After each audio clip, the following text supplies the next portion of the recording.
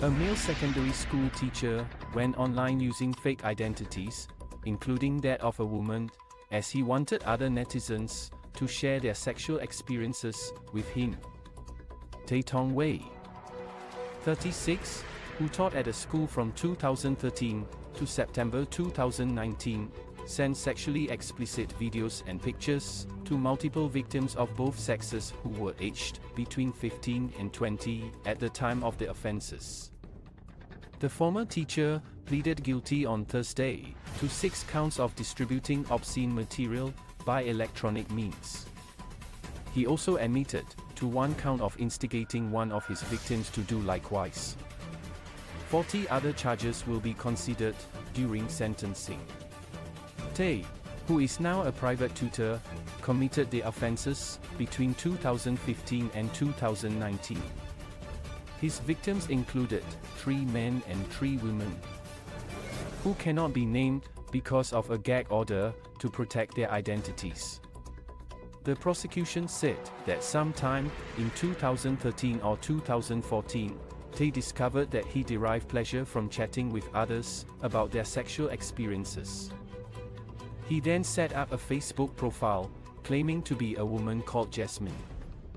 He also set up profiles under the name of Mike on Facebook and Snapchat.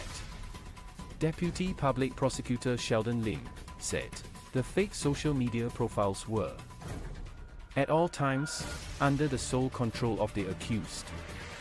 The accused created them with the intention of talking to strangers about sexual topics.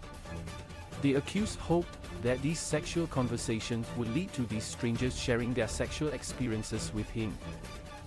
While posing as Jasmine in November 2015, he came across the Facebook profile of a 17-year-old girl and asked to be her online friend. The teenager, who was referred to as V1 in court documents, accepted the request, and they started chatting. DPP Lim told the court Jasmine then started broaching various sexual topics with V1. Due to the accused repeatedly exposing her to sexual topics, and because V1 thought that she was talking to another girl of the same age, V1 eventually grew comfortable discussing topics of a sexual nature with Jasmine. Jasmine later introduced V1 to Mike. V1 and Mike also started talking about sexual topics soon after. Through Mike's account, Tae offered to buy V1 a sex toy, and she agreed to accept it. Tae then bought the item, which he left on a bench near her home so that she could pick it up. Posing as Mike and Jasmine, Tae also sent to V1 pictures and videos of people engaging in sexual acts. V1 later recorded a video of herself performing a sexual act and sent it to Jasmine. Tae befriended his other victims in a similar manner before sharing obscene material with them. On February 5, 2019, V1 made a police report stating that she had exchanged videos of a sexual nature with one Jasmine. Officers managed to ascertain Tae's identity, and he went to Jurong Police Division 5 months later to record a statement. They later seized from him 2 laptop computers and a mobile phone.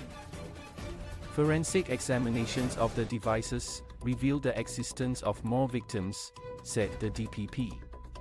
Tae's mitigation and sentencing are expected to take place in late October.